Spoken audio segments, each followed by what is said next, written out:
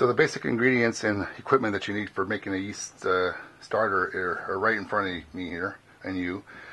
I have, of course, the yeast. Here I'm using a Yeast liquid activator pack. You also need a flask or a container. I'm using a flask, 1,000 milliliter flask. You also need some malt extract powder. I got 3 ounces here I'm going to use myself. And then, of course, a stopper with a drilled hole in it for an airlock. And here I have a plastic airlock and a glass airlock, and also a little bit of foil, which I'll show you. There's 2 ways of doing the airlocks, and I'll try to show them both. I go back and forth between the 2. I really don't have a favorite method, but here's the basics, and this is all you need to get started, along with some water, of course. Now let's get started. All right. So these Yeast packs have a little bubble pouch in here of nutrients that you can pop and crack, and that kind of feeds the yeast in here, and it'll puff and swell up. So the first thing I got to do is look for this and feel around for this bubble that's in here, and you have to get in here and find it and pop it. There, I think that was it. So now all I gotta do is give it a little shake and let it sit for a few hours, and it'll puff and swell up, and just like a inflated balloon, and we'll come back. All right, let's get the flask going and the water here. So what I have in my flask here, I'm going to add the dry ingredients here. I got here 3 ounces of the dry malt extract, and dump it all in. Alright, so that's about 3 ounces of that. Then I'm going to fill it up to about 750 milliliters. 750 milliliters.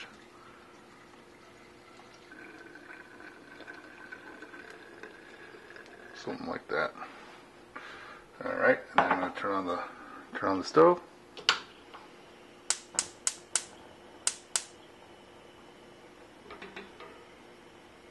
Stir it around. There we go. And then, because that thing's going to heat up a lot, I have a glove here. Heat resistant glove. Let's get a swirl. There we go. I'm going to let that heat up over there now. And this is going to take a while for it to start to boil, so you got to stand nearby. Keep stirring it so it doesn't burn in the bottom and it all dissolves in there. So this will take at least a few minutes. One more thing that I like to add before it gets hot is a little yeast nutrient. I usually measure it out, but I'm going to eyeball it this time, about an 1/8 teaspoon or so. Something like that. And I'm going to swirl that in too.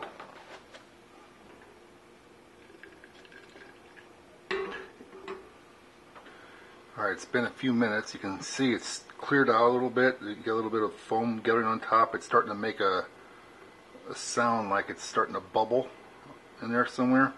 So you definitely want to keep an eye on this thing now so it doesn't boil over, because these Erlenmeyer flasks will definitely boil over because of their shape real fast. It's like a volcano.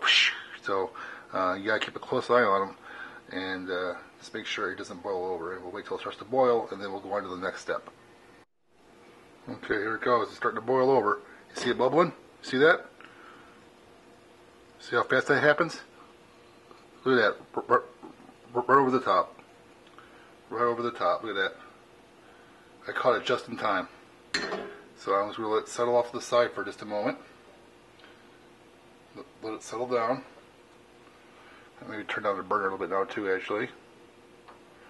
And once I get it to a steady boil, I'm going to put the top on it to sanitize it as well, but not until it gets past this initial boil over stage. See how fast that was? I mean, I could barely get the camera turned back on in time to catch it. That's how fast it happens. So you gotta keep an eye on these things. See, it's really steaming there, but it'll settle back down. And then you can put it right back on there again. See? And then it'll start to bubble again. But, and you can adjust the flame so it's not so rapid. That's why I'm going to turn it down, just so it boils barely. See? A little bit lower actually even. Alright, so once I'm confident that it's not going to foam over so fast again, which it's about to here, pull it off again. Just let it sit for a minute. And let it calm back down again. It almost makes it not worthwhile to want to use these flasks, but I must say that the fact that I'm heating the actual vessel and sanitizing the vessel with the wort in it makes me feel more comfortable and that my yeast starter won't be tainted before I use it. So I put up with this because of this reason alone. There it goes. So now it's going to get back on there again. So now I got the flame turned down. It should resume to a mild boil. If it doesn't, I'll turn down the heat some more, just like that. Turn down the heat even more. There we go. And now it's just going to get to a small rolling boil. Just hopefully like that. And I think it's now under control. Okay, so a couple close calls there, just like I warned you about. So now, what I want to do, there's two things you can do, depending on what kind of airlock you have. If you only have the plastic airlock, you can't really put this in here, it'll melt, right? So you can't sanitize this with the steam from coming out of here. So you would have to do something else later, which I can walk you through. But to do that, it'd be effectively, for the time being, you can actually just cover this in foil and put like a little light tent over it like that. You know, if you want to help sanitize inside of the thing. But what seems to work pretty well too is that if you get a glass airlock like this one, you can use the rubber stopper and put it right on top of there and sanitize the flask just like sanitize the airlock just like you're sanitizing the flask with the steam and the heat. And that makes me feel more comfortable too. So that's what I'm going to do for this video right now. Okay, it's only been about another minute here. So what I did here is I put my little glass airlock in the little stopper here, and then I'm just going to put the stopper right up in there, just like that. And now what's going to happen now is that the steam is going to rise to here, rise up through here, rise up through the airlock above here like this, see? And that's going to then sanitize this whole airlock and leave a little bit of water in there ultimately, and it will be completely sanitized. Alright, so now that it's boiling again, I am going to let this boil for 15, maybe 20 minutes to sanitize everything and boil the wort down. Alright, it's 10 minutes in, and you can see this airlock's got some fluid in it, or steam, evaporated steam, and it's bubbling up in there. So now it's got its own little airlock from the evaporated steam in there. So that's why I do it this way. So the whole closed system here sort of is all sanitized. Time is up. Been over 15 minutes, and it's had plenty of time on here. So I'm going to turn off the heat, and you can see here it's still hot, still bubbling. You got the little airlock. It's all sanitized in there. Now I need to let it cool off to room temperature, so I can, put it off to the side and let it sit. Or if I'm in a hurry, I can soak it in some ice water in the sink to cool it off quicker. But it's definitely your option. Okay, back to the liquid yeast here. You see the package did swell up quite nicely over the past couple hours that it sat here. So what we got to do now is wait for the starter wort to finish cooling off, and then we'll add this to that. Now that the starter wort is cooled off, now we can add the yeast to it. What I have here is the yeast packet and a pair of scissors to cut it with. I'm going to sanitize my spray bottle, both sides of that, as well as all around the package where I plan to make the cut. And I'll let that sit for a few minutes. And you know what, I'm also, just for make sure it's all sanitized, is around the outside lip of the flask where the stopper meets the flask. I'm going to let that sit for a few minutes before I go ahead and open this thing up.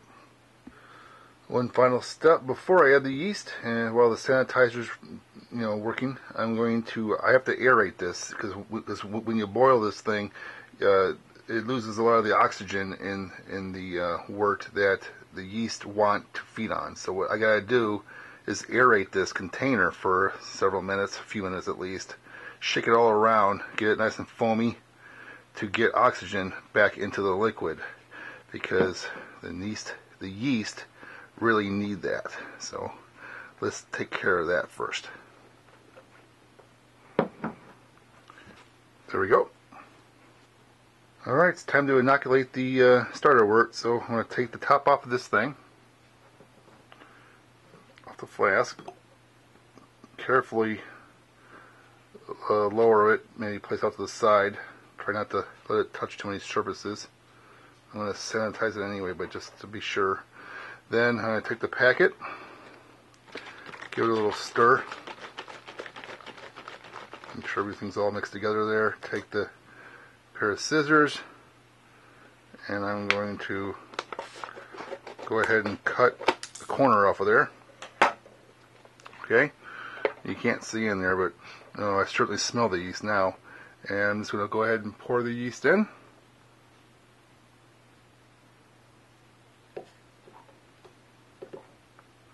There we go.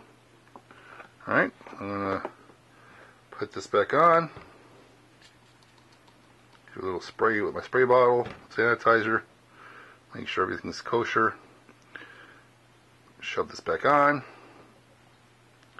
Make sure there is, let me raise this up a little bit.